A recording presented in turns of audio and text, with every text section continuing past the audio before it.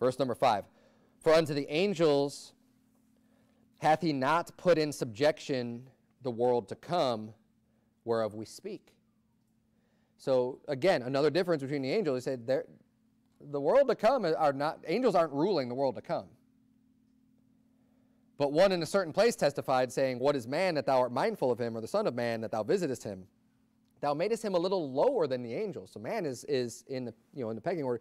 Man's made a little lower than the angels.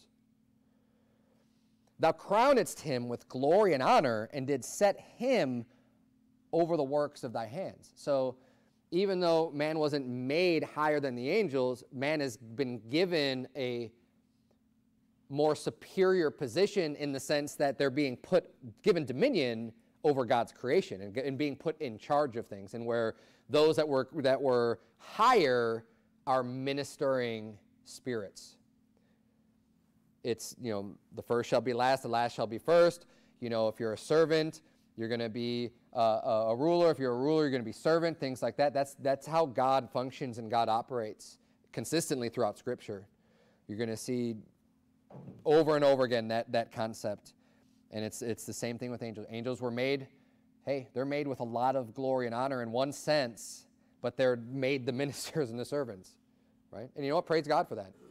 But then we're made lower.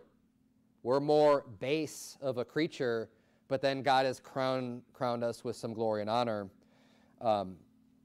Verse 8 says, thou hast put all things in subjection under his feet.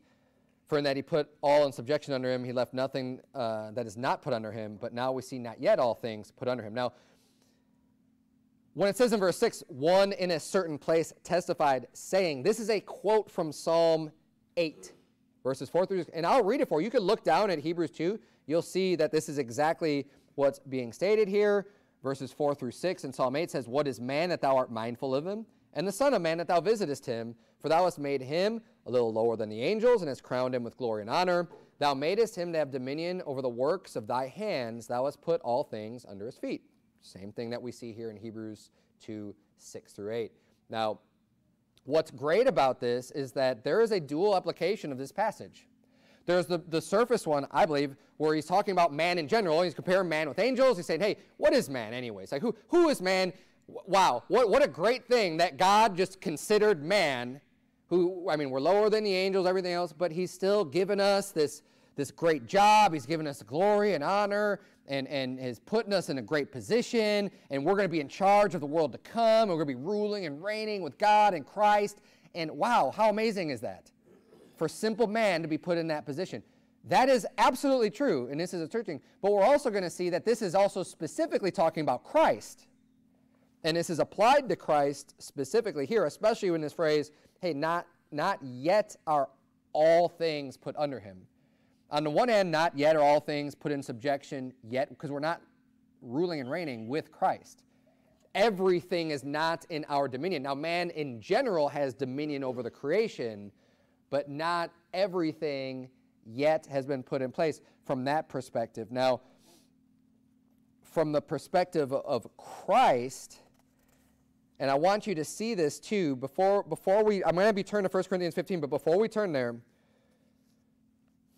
notice these similarities. So, from the man perspective, and we're looking at that quote from Psalms, it says that thou madest him a little lower than the angels, in verse 7, thou crownedst him with glory and honor.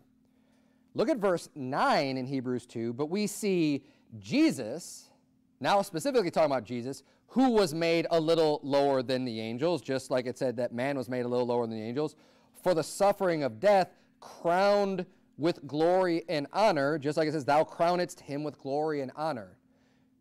But Christ's glory and honor is a little bit different than our glory and honor, wouldn't you say? The glory and honor that we could receive from God, first of all, is only going to come through Christ anyways. We don't have our own glory and honor. So what man receives, now you could say it's a glory and honor that God would even allow man to be in a position to have dominion over the world. Okay, but that's nothing compared to the glory and honor that Christ has received by being made like a man, being made lower than the angels, for the suffering of death. That was the reason why he was made lower than the angels, for the suffering of death. And because of that suffering of death, that's why he's able to be crowned with glory and honor.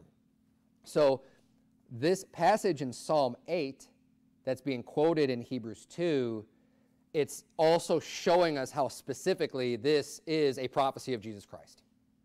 While on the one hand you can read it and be like, yes, this applies to mankind in general, but more specifically, this is much more specifically a prophecy of Jesus Christ, and these are exactly the reasons why.